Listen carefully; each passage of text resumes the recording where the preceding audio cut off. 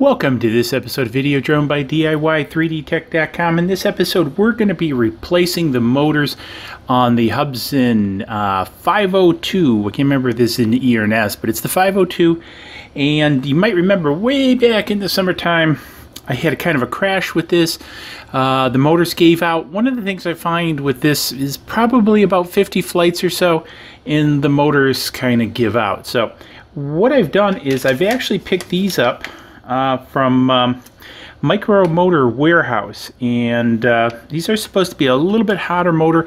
I'm hoping a little bit better quality motor than what comes in the Hubsan, and so, but we'll see. So anyways, let's get into it. I'm gonna kind of go through a little bit of the disassembly here. I've had this guy apart before to do the camera mod, so you might remember in the past. So in short, we have several different screw configurations down here that we have to remove. I might bump you a little bit here. So we got the feet here, we have here and here, here and here, here and here. So I'm going to go ahead and take all these screws out. I'm going to probably fast forward this a little bit because it's going to be boring taking out screws, and then we'll kind of take a look at what's inside. So let's get to it.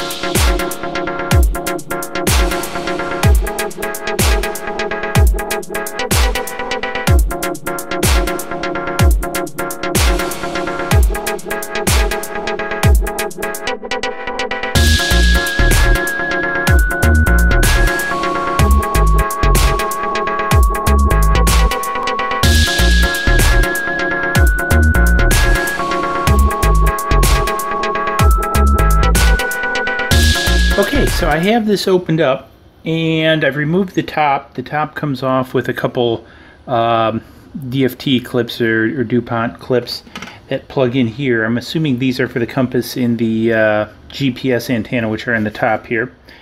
Now, there's also, I mentioned the screws here. There's also screws in these end pods once you remove the feet that you also have to take out. Now, I've removed the gears, and I've kept the gears in order which they've come. And so I've already cleaned them, because one of the things I'm going to do is lube it with some Teflon dry film lubricant before reassembly. But I want to change the motors first. Now, this is the first time I've ever changed the motors on this, and it's definitely not looks like a common task, because these are soldered in, and the motors that I got from MicroMotor warehouse, the leads are nowhere near as long as the leads here, so I'm going to probably have to solder the leads. So I've got a choice. Well, really probably about the only choice I have is really to solder the leads or solder a longer wire on here.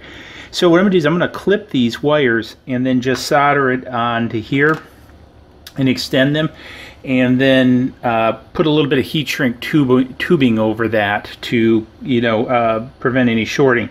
So I'm going to go ahead and do that. I'm going to pop these motors out because one of the things, we have to change the gears on here, and the motor, the gearing pops off, and I'm not sure if it goes specific, but I am going to try to keep it that way. So I'm going to go black, white, and then return these the same way that I took them off.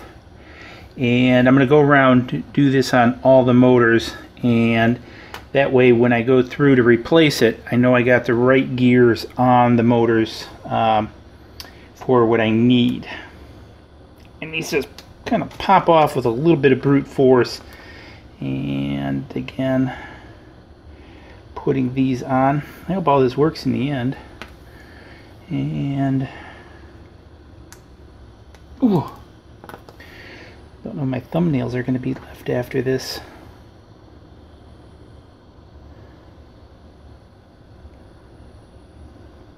The way the motors remove are from the top. These basic two fingers hold them in, and then you pull them up. What I'm going to do is simply snip these wires here and then solder them to this and put some heat shrink tube on them and kind of pull them back down through this assembly. So I'm going to go ahead do them, and I'll come back and show you how I did them rather than you watching me fumble through doing them. Okay, so I'm back. I soldered these in. One of the things I did is I only put heat shrink tubing on one of the leads because the arms and everything are plastic, and I didn't want to bunch it up because there's not a lot of room in here, so I left the other one bare. So there's nothing for it to short out against, again, because this is plastic and just to kind of save on room. And as you can see, this is what it looks like. So what I'm going to do is I'm now going to go ahead and reassemble the gears, and then I'm going to lube it with this Teflon nonstick dry film lubricant. So when I get this kind of put back together, I'll show you how I lubed one, and then it's that way for all four. So I'm going to go put the gear assembly back together, then we're going to come back and lube this. So actually what I decided after looking at this to do is lube the assembly before putting it together. Because the way it sits on a little kind of pin down there and everything. So I've got my Teflon nonstick dry film lubricant. Now you have to really shake this up good. You want to make sure there's nothing still left at the bottom. And I got a little paper towel here. And it's not going to take much to do this. So I mean, just basically a drop or so will do you. Whoa. It's a little bit more than a drop, but it wants to come out of there. So again, I'm going to take this and I'm just going to kind of work this in here and work this around and kind of work it back and forth. I've already wiped this off. I'm going to wipe up my mat here before I get in trouble. But I'm just going to work it back and forth in here like I did, and that should be good. But I cleaned off the old grease beforehand, and so this is what I'm going to do for all four. So I'm going to go ahead and do all four, then we'll come back. Okay, welcome back. So I've got everything pretty much reassembled, at least from this standpoint, everything threaded in. It took me a little bit to get everything organized as it should. And in place. One of the things that I discovered as I was going through reassembling the motor, if you might remember, it's got the two nylon gears. I noticed several of them had little chunks of nylon stuck in the gears. The gears are really fine. So what I actually had to do is use this pointed thing I got for ICs or whatever to go through each one of the gears and make sure it was clean until these turned perfectly smooth. Because little pieces of the nylon, you know, again, this is, you know, of probably low quality assurance manufacture on the gears, you know, had chewed up some of the bottom and got it caught in the gears. So I cleaned that up, and so now that's turning super smooth. So this should be a great flyer when we get it back out. So now I'm going to go ahead and reassemble the top. This all basically goes back together, you know, sort of as we took it apart. So I'm going to go ahead and reconnect that. You know, again, remember these DFTs go in here. Make sure you get them the right way. I think the way it looks is you can't mix them up because they look like different type of connectors, but just on the safe side, I'd taken pictures of all this too before I started the real disassembly, so each step. Anyways, just something I recommend. So I'm going to go ahead and put this back together, and then we'll meet back here and kind of talk about the whole process.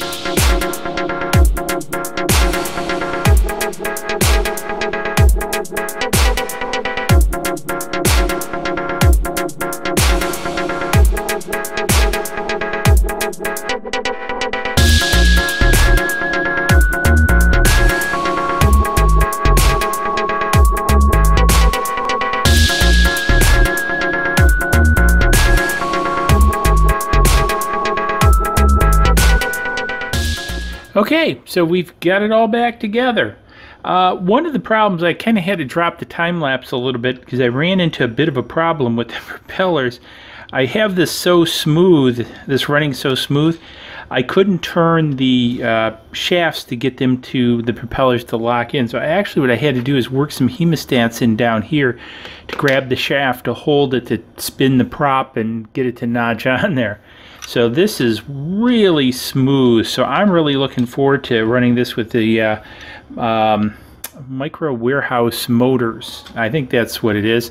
And so I do have to, however, order some new batteries. I don't know if you can tell, these are kind of puffy. These have been sitting since summer, and I think they've seen better days. So don't want to fly with the crappy lithium battery. So I'm going to get some of those. Also, I have some links below to this. This is one of the main reasons I got this stuff, was for this, and this really has turned out to be handy stuff for a lot of things. I use it on my 3D printers, CNCs, all kinds of stuff. So And again, that's one of the reasons it's kind of smooth. And one of the things you probably saw me do, maybe in the time lapse, is I put a little drop and I spun this on the gears, because I wanted to get the gears themselves lubed up. So the shafts, the gears, the nylon bearings, all that's in super shape. So this thing's going to be ready for the flying season come spring, or at least a little bit warmer weather here in Michigan. So hopefully you found it interesting. If you did, give it a big thumbs up. This took me about 2 hours to do, filming and everything. If you really hurried through it, you might be able to do it in about an hour and a half. You know, threading the wires took quite a bit of time, a lot longer than I expected, and then cleaning out the gears took, you know, I didn't expect to have to do that, but it was well worth it because the nylon was in there. So that took probably 15-20 minutes to do. So I got about 2 hours into this. If you really hurried, maybe an hour and a half. But anyways, well worth it. I love flying this bird. And so expect to see more videos from it. And this is what I was really hoping DJI was going to do, is come out with something like this, but a serious version. Okay with no gimbal, but a 1080p camera of quality, a little bit more quality frame, brushless motors. Again, this has GPS. Its big brother has FPV. So again, there's no reason they couldn't have done one, I think, for 250 to 300 range of a serious brushless version of this. And man, that would have been a great copter, because one of the things I like about this is the weight. I believe it comes in around 160 grams, so I think it's under the FAA registration limits. Don't quote me 100% on that, but I believe so. So I really like that about this guy. So anyways, thumbs up. Let me know what you're thinking about for lunch, and we'll see you guys in the next video. Cheers.